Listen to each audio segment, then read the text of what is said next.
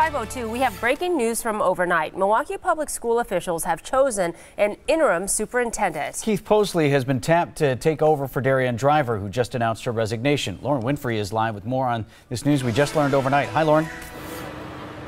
Hey, good morning, Susan and Vince. This fax I have right here in my hand came in just before midnight, announcing current MPS administrator Dr. Keith Posley will now serve as the interim superintendent effective May 21st. Now, Dr. Posley currently serves as the district's chief school administration officer, and over the years he has served as a district administrator in various other capacities, including assistant principal, and regional superintendent. And this change, of course, comes after Dr. Darian Driver announced earlier this month that she will step down in July to take a new job with the United Way in Michigan.